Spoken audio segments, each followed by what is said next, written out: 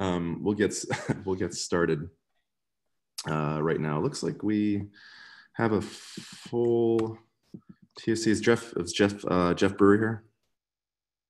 Yeah, he's here. Cool. 9 out of 9. Perfect. Yes, I'm here. Awesome. Cool. We'll get started.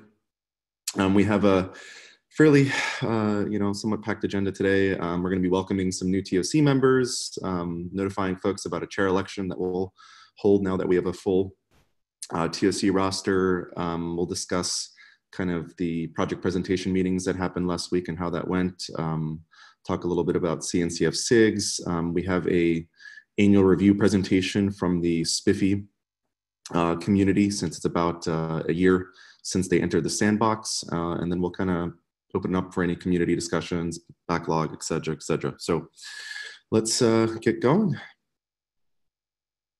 Next slide, Taylor. So just a little heads up on some new projects that have entered the sandbox. Both Brigade and KubeEdge came in, so great to see those come in. I kicked off the vote for Creo to enter incubation this morning, and we're still waiting on a little bit more due diligence on OPA before moving to an incubation vote. So I think we're waiting on Mr. Brendan Burns to put in his due diligence there, and anyone in the community is welcome to provide input there if they have had success using OPA or have any critical feedback. Yeah, I'll be ready with that next week. So. Okay. Clarify for me. Sorry, Brendan. The next meeting, like, was what I meant. Okay, sounds good, Brendan. Who else was talking at the same time? So this Joe. Is it Creo or Cryo? That's a good question. Where is I would like to clear this up. Cryo, as far as from Cryo? Yeah. Cryo is the preferred nomenclature. All right, good to know. Cryo. Okay, that's going to take me a while.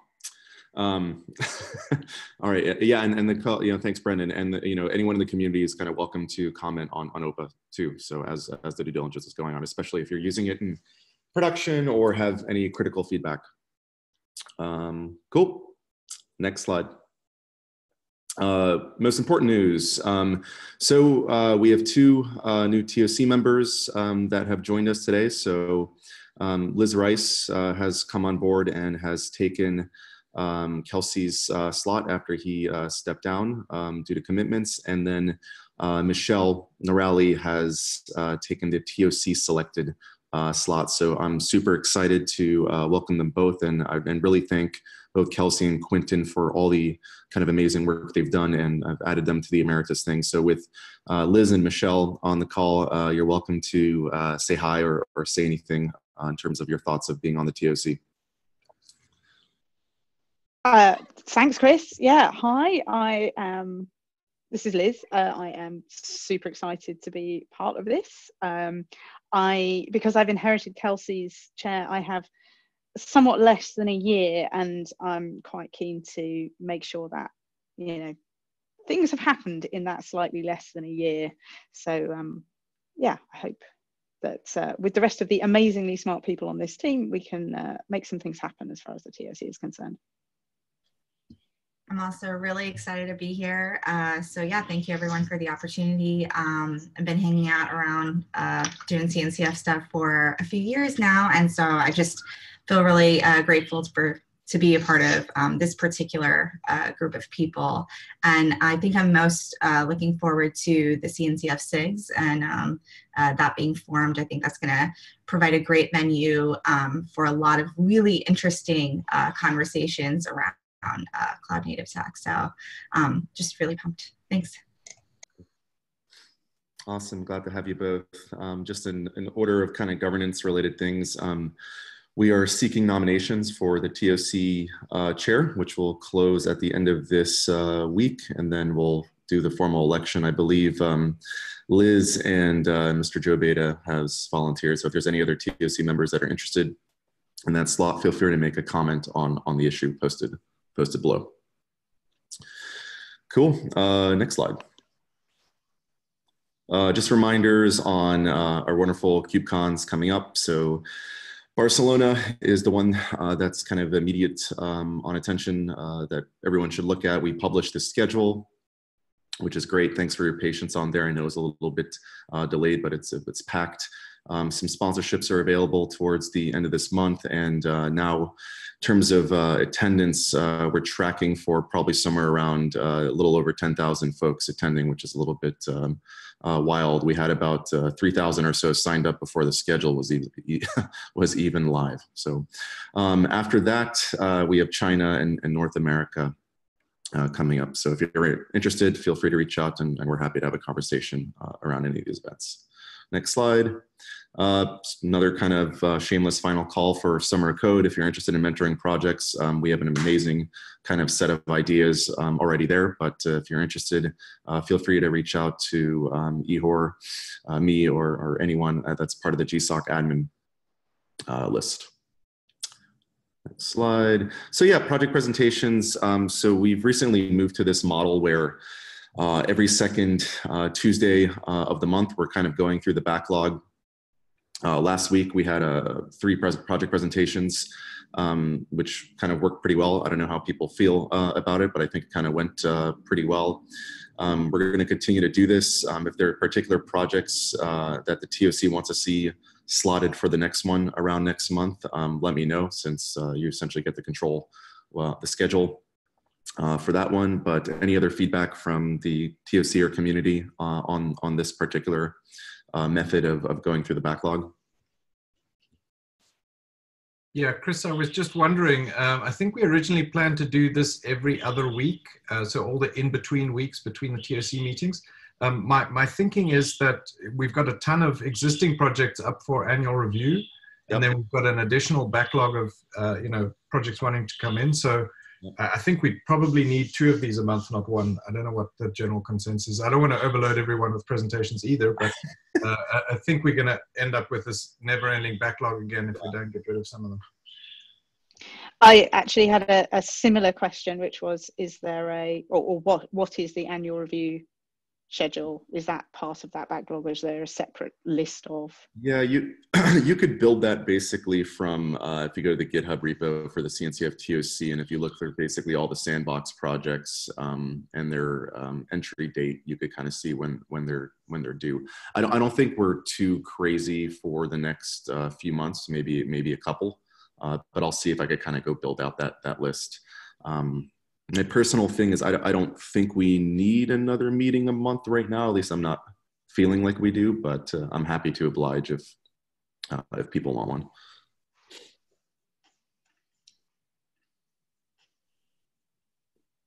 Yeah, I guess the question is, if we do 3 a month, how long does the backlog last in months? And my guess is it's many, many months, and I guess that's too much. Do we need presentations? No. Not for everyone. So it's basically you kind of request what you want. For graduated projects, yes, there's a hard requirement.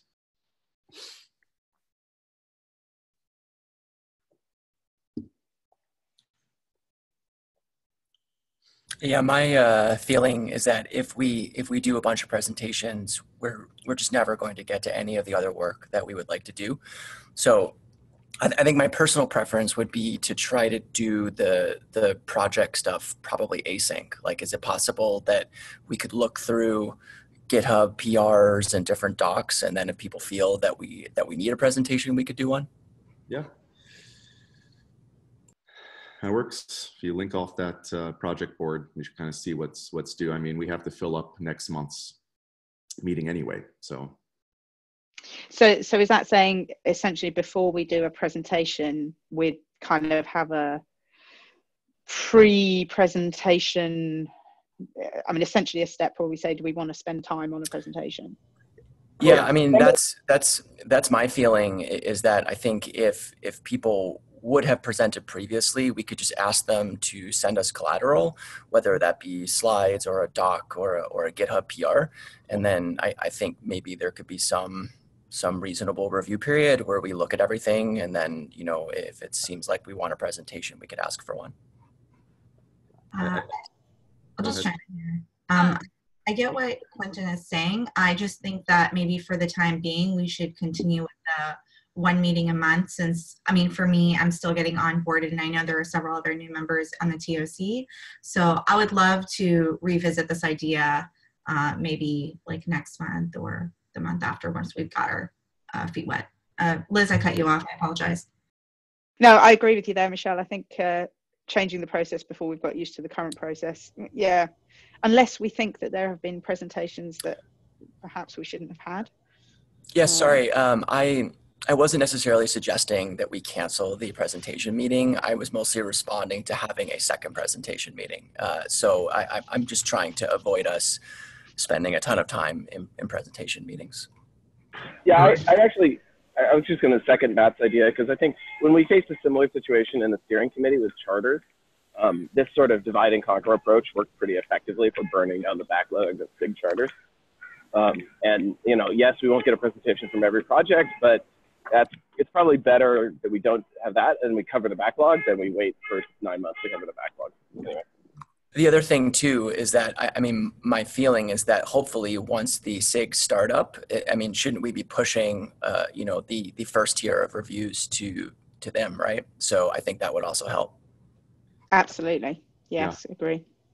If I could chime in, I think it's really important though that we're communicating to these projects, just because I've had a couple projects that have been in the queue close to 9 months and they're reaching out weekly, every 2 weeks, wondering what is going on. And I don't think that's a good spot to put a lot of these projects in this weird, what are we waiting for? We're on the backlog. Are we ever going to get scheduled?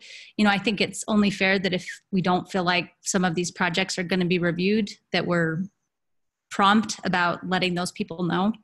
We're asking them, you know, for more information up front, and trying to get them on a schedule so they understand where they stand, because that's just been my feedback I've gotten from a couple different projects is they feel like they're kind of just hanging out waiting and they don't know what's going on. So maybe we could improve our communication out to those people.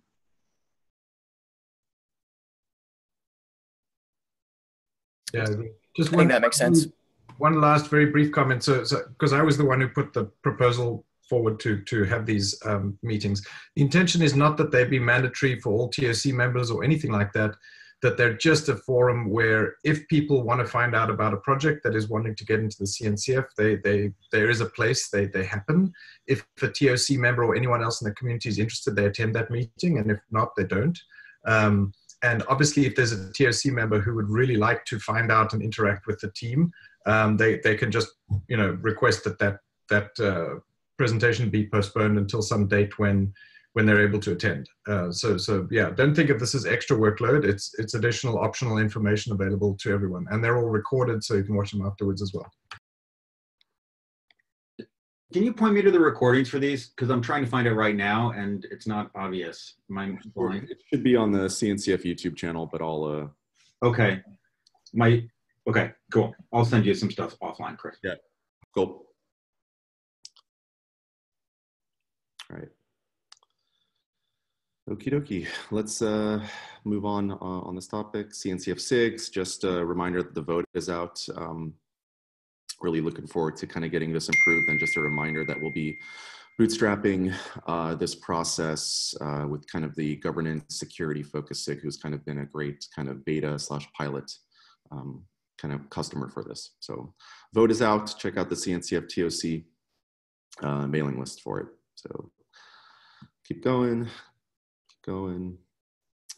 All right, now we have the annual review for one of our sandbox projects, Spiffy/Spire Community. So I'll hand it off to either Sunil or Andrew, who will be giving the presentation.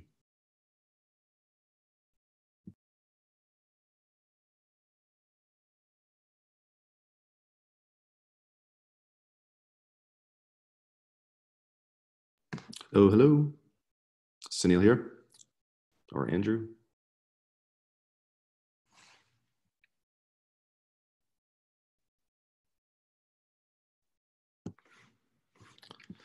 If you're on the phone, you need to do *6 to unmute.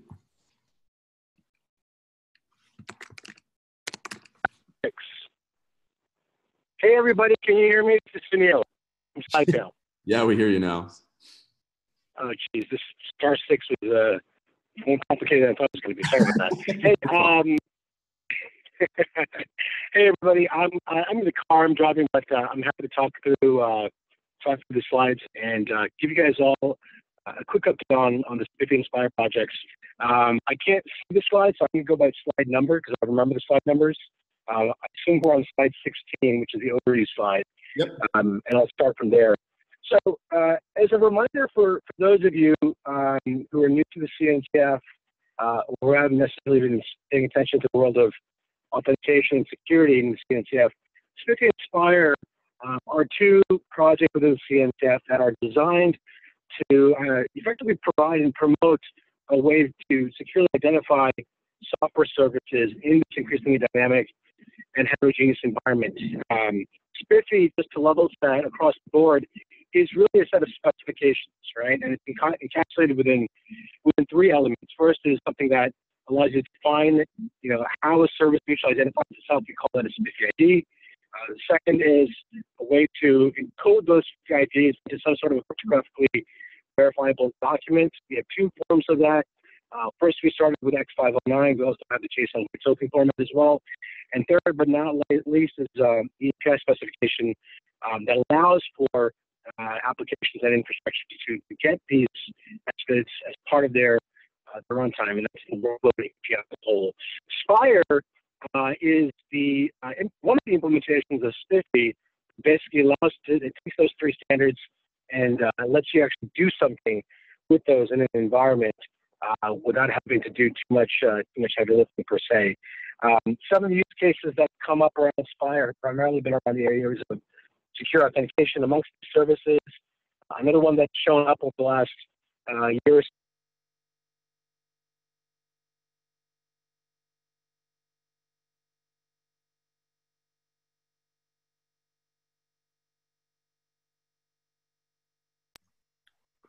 I think we lost Sunil, unless I'm going a little crazy. Yeah, I think we lost him. It shows a no phone. Oh, there we go. I'm here, guys. Sorry about that. I don't know what's going on. No worries.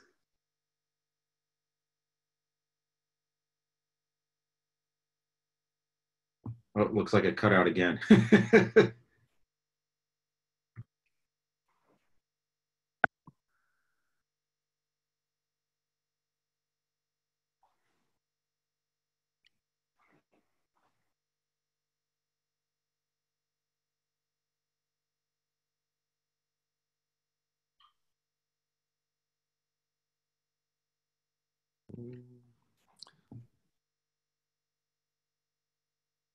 Maybe come back to Sunil when he's got a better connection. Yeah, that's completely a reasonable option. Given other...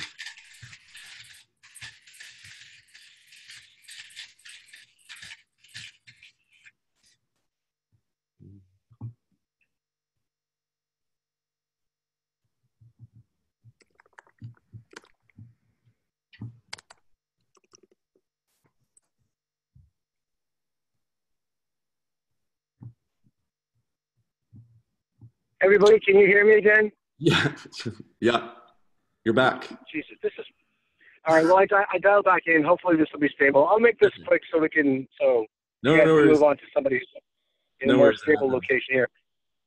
Yeah. So let me go to slide 17, which is the timeline slide. So if you remember from the time that we brought this project in, I mean, the history of Spiffy Inspire, it can be rooted back to almost 2002, going back to some of the work that was happening inside of Plan 9, which was in Bell Labs. A lot of the learnings that I think the community has, thanks to work by Joe Beta and others, stems from the initial implementation we learned about at Google back in 2005 through its LOAS infrastructure. And since then, we've made some really great progress, not only getting Spiffy Inspire deployed and launched at KubeCon North America 2017, but then having this project welcomed in since then in April of 2018 as well, which was last year. And I think that's at the conference where Andrew and others were able to participate in the keynote and talk a little bit more about the project as a whole. If you go to the next slide, you'll see that since that time, we've had a really interesting uptake in terms of our overall community. We've got 432 participants in the Slack channel. Not all of them are actively participating day in and day out, but we are seeing slow and steady up and to the right, both in terms of active participants as well as active messaging across the board. our community, our conversation happens in Slack. We have a variety of mailing lists that we use to echo documents or to communicate things to people that, just because that's the way we do things. But most of the day-to-day is happening inside of Slack, and we're pretty excited, in particular, by the most recent uptick in activity. So if you go to slide 19, you'll see that across the board, and this is just a representation of some of the companies that have really been jumping in here, including Square, VMware, Uber in particular, Twilio, Pinterest, and a few others, who've all showed up and have been spending time with the project, trying to understand, how can they actually align their use cases with what these building blocks allow for them to do inside their organization as a whole. Some organizations like Pinterest are very much of the mindset to be able to standardize around SPIFFE and the SPIFFE identity format itself. They already have the machinery and the equipment to be able to do secure authentication based on the technology that they've already been working on for the last number of years. Other organizations like Square and Uber are looking at being able to replace existing forms of kind of service to system authentication across the infrastructure whole hog. And so what that's translating into is just a myriad of capabilities that are finding its way into both the standards in SPIFFE as well as within the open source code base itself within Spire as a whole. The numbers of these projects in terms of stars and commits and contributors, these are nice, these are interesting. We're working very hard as a community to continue to drive that. We've become fairly disciplined. We've always been fairly disciplined in terms of how we engage our community. We have regular community days once a quarter now. We bring the community in together. The next one's happening in May. And so being able to use that as a way to continue to promote not only SPIFFE and Spire, but to promote the adjacent ecosystem of technologies, whether it's policy or anything else in between, TOC and Notary and things of that sort. And so we've been pretty excited by kind of the pull from other communities into, learning more about SPIFFE and Spire as a whole.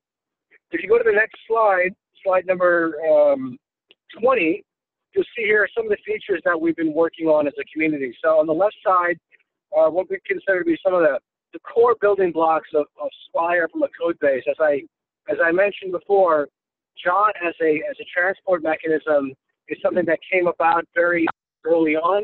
A lot of folks said that we needed a mechanism aside from X509 that allowed for these SPIFFE identities to find their way through some sort of a middleware device, whether it was an API gateway or a load balancer or something along those lines. So we very quickly heard that community, move forward and build out a spec as well as implementation support within Spire's infrastructure as a whole. Workload API work continues to develop. We're working with a number of participants on that. One of the ones to highlight on the call is Google. So we've been spending time re-engaging with Google and the Istio team around trying to identify ways in which we can kind of align our thinking, our resources, and our story around the value of multi-factor authentication for services, which is how we define Spire, and then being able to talk about the value that brings not only to folks that are in an on-mesh world talking to Kubernetes, folks that are talking to off-mesh infrastructure as well, which is a large chunk of the Fortune 2000 as a whole. So we're pretty excited about some of the work that we've seen, as well as some of the foundational engagement from our partners like Google, from ThoughtWorks, who has a consultancy who's bringing a lot of companies into the fold and teaching them about what the value of SPIFFE and Spire is. And there's a lot more down the path as well that we worked on too. On the right-hand side, you'll find basically a snapshot from our website about the number of plugins. So as you'll remember, one of the key features of Spire is the fact that we built a fairly extensible, fairly easy to consume plugin framework that allows for people using Spire to write their own plugins. So if you want to be able to do node attestation, if you want to be able to use your own upstream CAs, if you want to use your own key management systems, or if you want to use your own backend data store, we have a plugin framework that has been fairly well exercised by a number of folks, and we expect to see more of these coming forward over the coming year. If you go to the next slide, it'll take you to some of the integrations we've had. So customers and folks that are using this, I think, are looking at us and the community of open source technologies as well as commercial vendors to showcase how these technologies can be used together, And so over that time, we've had a number of great opportunities to engage with folks across both the issuing side, in terms of those that issue certificate identities, as well as those that consume certificate identities. And I'm not going to read the slide to you, but you can get a sense of who those stakeholders are and the kind of work that we've been doing along the board there. I expect to see more happening on the world of CAs in particular. I expect to see more happening in the world of more traditional identity and access management systems as well. We've had a number of folks in the community asking us about our ability to plug into technologies like Venafi and CyberArk and Okta and others along those lines that I think are already embedded within the large enterprises as a whole. So we expect to see more work coming with those communities over the coming year as a whole. If you go to the next slide, this leaves you to our last slide, which is really kind of focusing on our roadmap over the next year.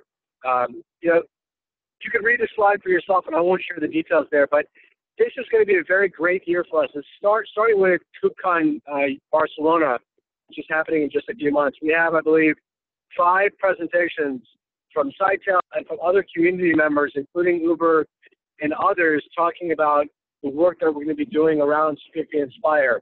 Some of that work is going to be highlighted around things like high availability. We've already got HA built in terms of being able to run multiple servers, Spire servers to have failover. But we're looking beyond that. We're looking at load testing. We're looking at tighter integrations with systems like Istio as well. We're also looking at trying to make Spire just a heck of a lot more turnkey with Kubernetes. We had quite a bit of feedback in Q4 of last year about the fact that our documentation, our examples, our libraries were really not well built for somebody who was starting with Kubernetes and wanted to get started with CNCF Inspire. We took that as a challenge, and over the last 2.5 months, I've turned through and really done a 180 in terms of our footprint and telling the story of how to help people use Kubernetes Inspire as a whole. I expect more work to happen there over the coming months, and I expect more work to just happen around making this stuff accessible to people. The early adopters really have a burning pain, or they have a really good understanding of PKI at scale. Most folks don't, and most folks shouldn't really have to, right? And so I think what we're really hoping to do is work with the community to build more examples, to build more case studies, to build more webinars, and to continue to drive and showcase why this is important, not only for their infrastructure, but as they move towards a cloud-native world. So with that, I'll put myself on pause and happy to take any questions anybody might have.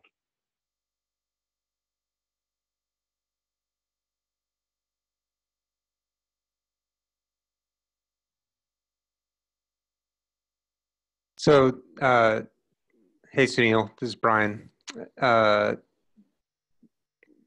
Spire 1.0 production ready, is that when you expect to have users starting to use Spire in production, or do you have some already? So right now, Brian, I hope you can hear me right now. The production users that we have closest to this, yes, we expect two organizations by, actually 3 organizations by Q3 of this year to be moving into production. I won't share those names quite yet because I don't want to set those expectations for them. We don't have the clearance to share those names yet. But 2 of them already are in staging. They're in the middle of rollout into their kind of production into their infrastructure, and they're in the middle of driving some of the requirements around load testing and some of the additional security audits they're going to be doing against the code base as a whole. We have a third that's going to be spinning up their exploration in their staging environments in Q3. And we think there's probably another 2 or 3 more beyond that as well. I think by the end of this year, when we get to KubeCon North America, whenever that might be, is when I expect for us to be able to talk about having, at least 3, 4, or 5 production services, production companies, production implementations of Spire being deployed out there. But we're not at that point yet. So I'm not here to tell you guys that we're all ready to go and that Spire and Spiffy are ready to make their move forward. We're not. We're still building our community. It is nice to see the progression. It is nice to see the engagement. We still have a lot more work to do to get this into the hands of more production environments as a whole. Are there any other, one thing that is being discussed is what projects need? Are there any other services that CNCF could provide to you that would help your project? I think the only other service that comes about, and I think this might be a broader conversation with other projects that are not necessarily backed by larger enterprises and large enterprise footing, is there's always more around how do you make this content accessible to audiences, right? And so part of it for us is getting the opportunities to work with great technical writers, getting to work with great content producers, whether it's video or audio, and just trying to promote more of the story through better storytelling as a whole. Storytelling is hard, and it's expensive for the best ones out there. And so opportunities where we're able to tap into the CNCF collectively. I know there's a service that has a lot of great features which we have been taking advantage of, but particularly around the storytelling natures, around comms and marketing the project in a material way would be helpful. Now, I understand that we're a sandbox project, and as a sandbox project, I don't think sandbox projects are privy and have access to those types of services that they're available at this point. But that would always be helpful. In lieu of that, SciTel, as one of the sponsors, will continue to drive that initiative forward as best as it can. So the people you'd be trying to communicate with would be additional contributors or some early adopter users that you could get feedback from, or like what exactly? Correct. I think some of the feedback that we're looking for is if we're trying to build interconnectedness between the CNCF projects, at least as one set of organizations. I think really being able to showcase and have engagement with more of the broader swath of Kubernetes users. Now, we might have a bit of a mismatch, right? The Kubernetes user base might be different than those that are looking at SPIFFE Inspire or OPA specifically, right? But I think being able to have different vantage points through which people can give us feedback on SPIFFE Inspire and its accessibility. What does SPIFFE Inspire mean to me as a Kubernetes user? What does it mean to me as a gRPC user? What does it mean to me as a TOF or notary user? I think being able to have perspective from different communities into the project is always helpful. But then again, we're one of multiple projects in here, and so I'm not going to say here that we have the time to be able to work with all of them. But Kubernetes as a community, as a first-class community amongst the others in this ecosystem, I think is one where we're looking to actively engage way more because of in part the work we've done over the last quarter as a community, but also because we think there's a lot more to go beyond that as well.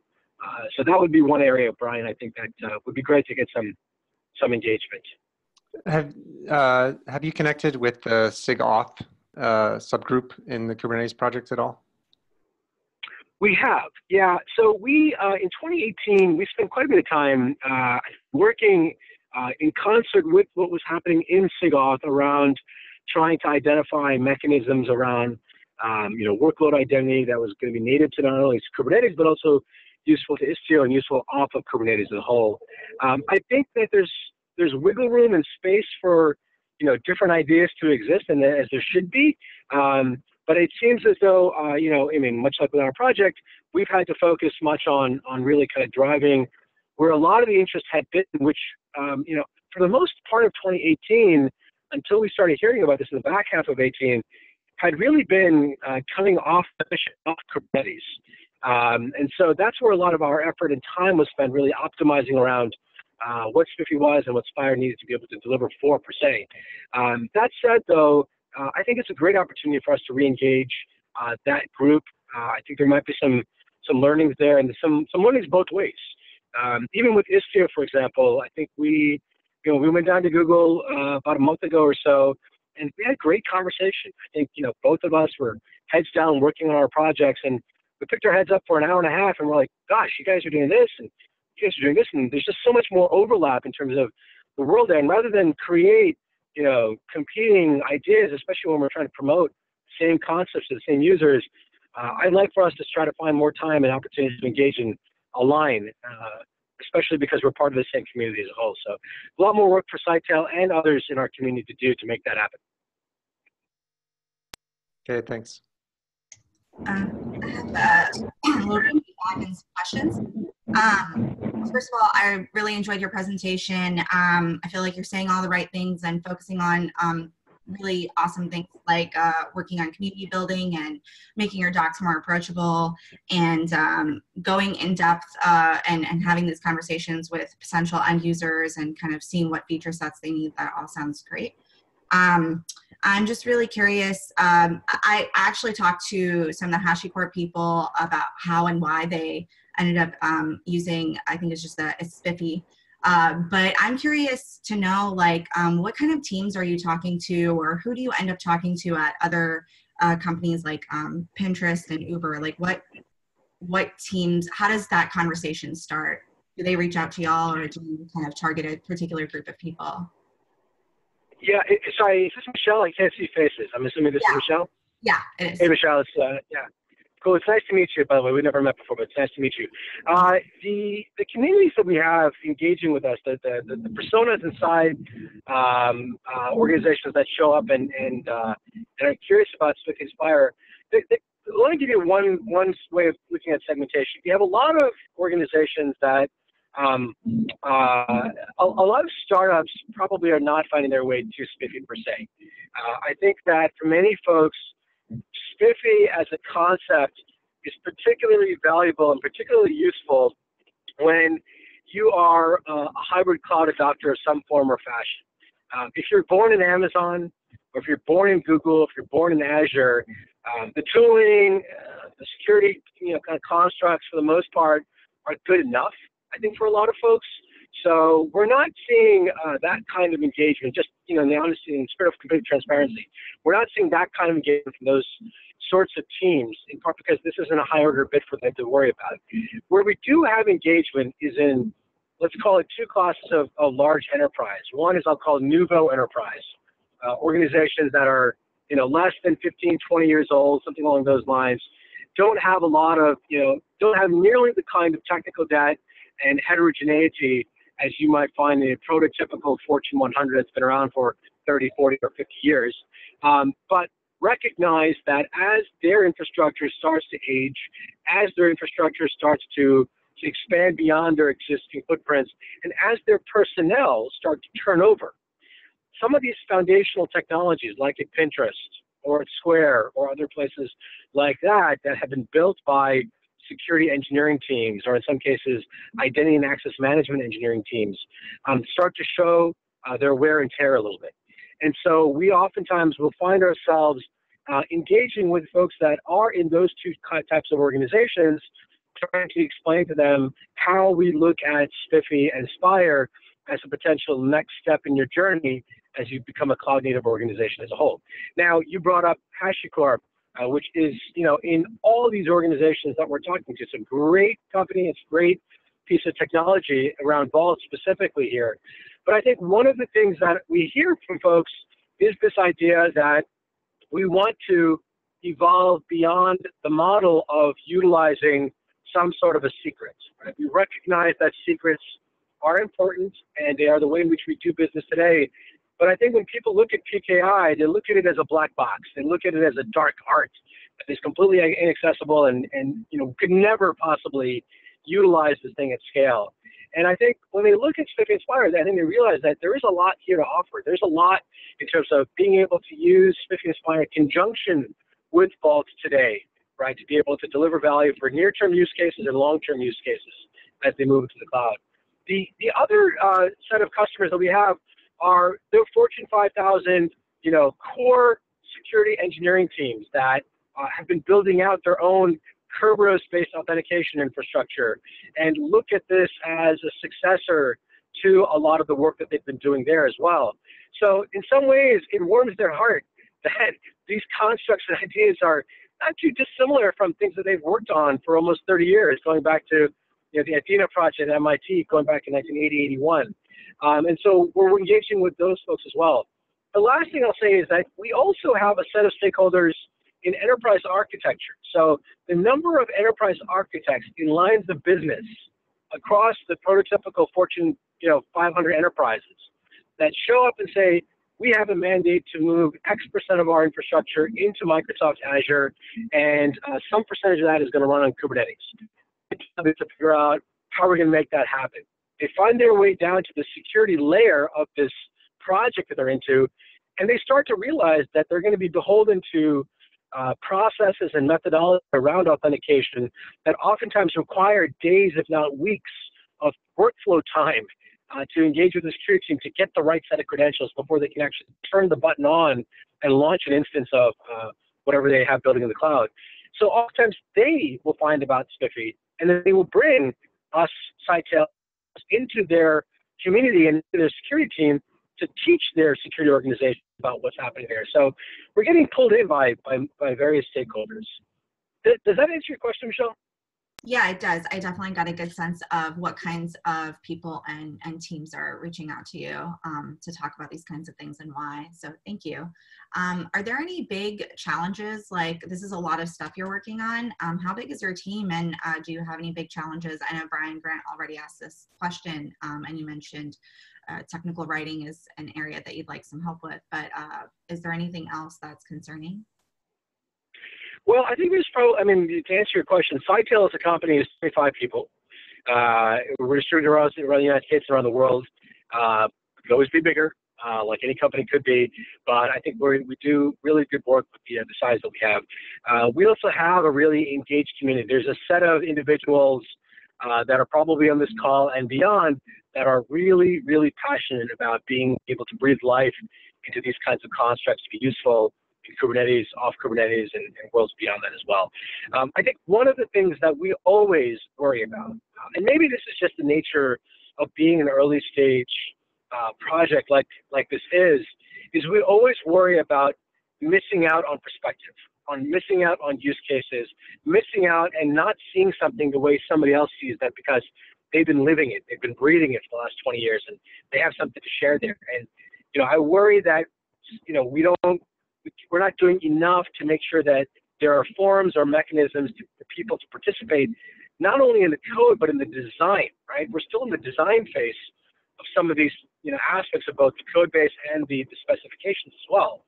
So, making sure that it's not just Sitel's perspective that's represented here, trying to be intellectually honest about the fact that we're not necessarily the owners of a project, we're the stewards of a project, and we have some perspective, but there's a heck of a lot more that's out there. So identifying ways of getting more feedback earlier on in the design process, I think, is something that we're always eager to see. But aside from that, we've got roadmap items, we've got work to get done, we've got code to get built. I don't think that there's much there that is beyond the grasp that we can't handle at this point. Awesome. Thank you so much. I appreciate the perspective. I won't take more time, but I think this brings up really interesting points and threads we can talk more about. Great. Thanks, Michelle. Any other questions for me?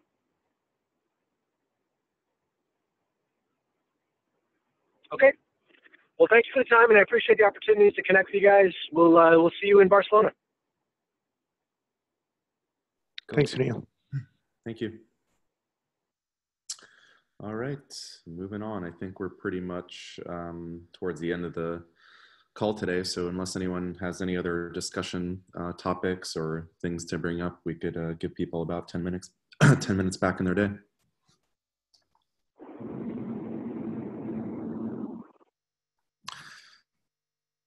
All righty, cool. All right, take care, everyone. Thanks for showing up, and it's great to have some new TOC members. We'll do the TOC chair election next week. Take care. Bye. Thanks, guys. Bye.